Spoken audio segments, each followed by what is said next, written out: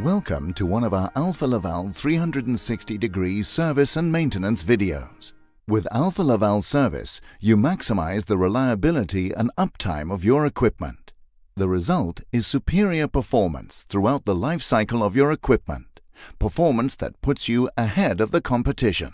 Here we will focus on how to conduct service and maintenance on the standard Alfa Laval TJ40G rotary jet head using our service kit with genuine Alfa Laval spare parts.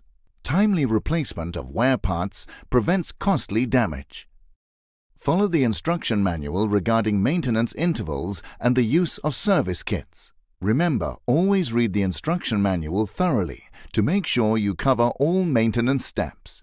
This video only shows you some of the steps. To maintain the Alfa Laval TJ40G rotary jet head, these tools are required. Each Alfa Laval service kit contains all the spare parts you need. How to disassemble the Alfa Laval TJ40G rotary jet head.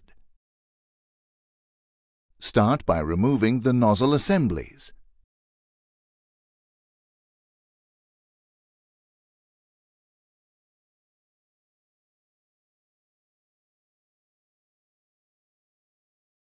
Now secure the machine in a bench vise. To protect the surfaces, always use soft jaws. Use the surfaces where the nozzles are attached to the machine.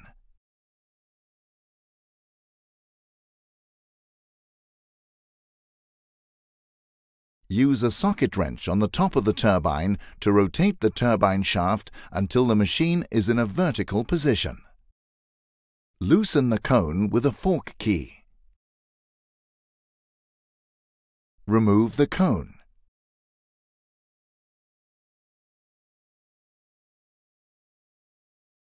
Now remove the guide assembly. Next, remove the turbine assembly.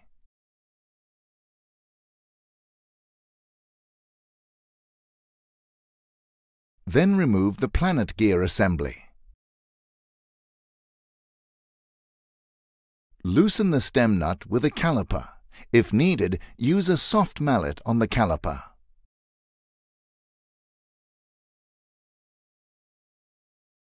Now remove the stem along with the ball retainer with balls and the stem nut from the machine. Loosen and remove 3 screws that attach the gear ring to the machine.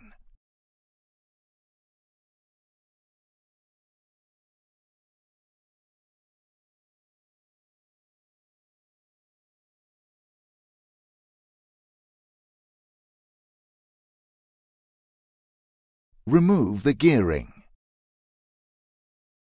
Remove the machine from the bench vise.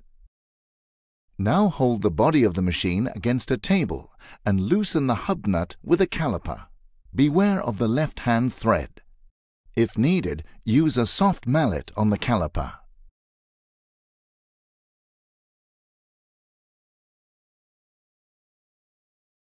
Remove the hub along with the ball retainer with balls and hub nut from the machine.